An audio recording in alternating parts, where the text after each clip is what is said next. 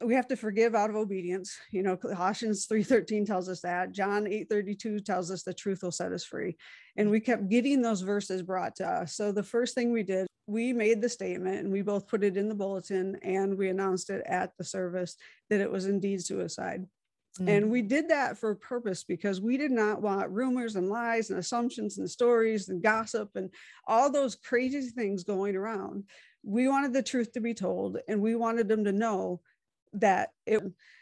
And then the second thing is we had to forgive the person that put the message board message up. And that was not easy. The hardest thing that we ever had to do in our life was to forgive our son, because Greg ultimately made that choice that day. And we did it willingly, but sometimes we had to remind ourselves and know that Greg was human too.